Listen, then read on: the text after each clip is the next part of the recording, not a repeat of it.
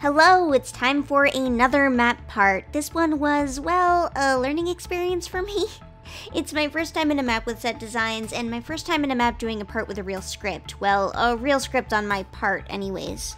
This one is hosted by Shummy, and it's to a Backyardigans song. I'm going to be honest, I never saw Backyardigans as a kid. I was already 11 when it came out.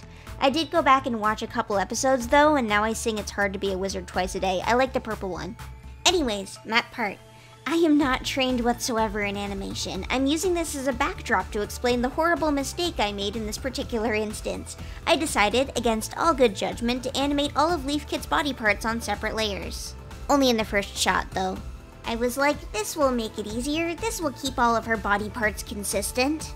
I was wrong, it had the opposite effect. At best, a lot of it wasn't any different than if I had animated them all together, and at worst I spent 10,000 years trying to find all the little errors I made all over her body.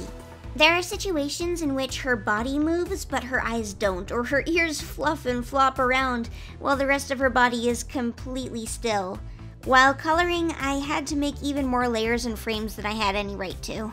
Meanwhile, after doing this with Leafkit's first shot, I did everything else normally and they all turned out a lot better with a lot less effort. I wasn't sure if or not to use my usual style for this. Initial drawings were too cutesy, and while I like cutesy, it made them look super different from the reference sheets. So I decided to go for a style that more closely resembled my short videos than my previous map parts, so the characters are more recognizable.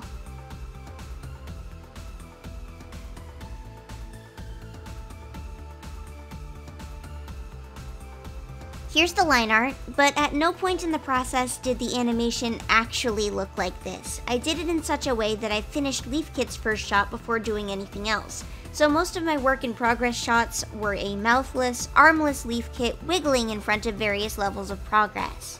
Also, did you know that Clip Studio Paint can tween? I learned that yesterday when I was thinking about porting this to After Effects to do backgrounds. I didn't need to. Oh, another horrible mistake. A lot of my coloring work for this I actually managed to do on my laptop with the stabilization up to like 47. My laptop screen is so oversaturated that there was no difference between the ear color and Squirrelkit's base color. So I had to do a lot of fixing when I got back to my desktop and realized she was flashing rapidly between two shades of red. This actually happens a lot with laptop and phone screens.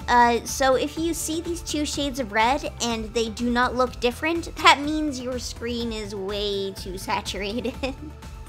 Overall, I'm really happy to be part of this map. It's super cute, I love Squirrel Flight, and you guys already knew that. Oh, and just so you know, there's a thumbnail contest for this one, so I'll link that in the description if anyone wants to check it out.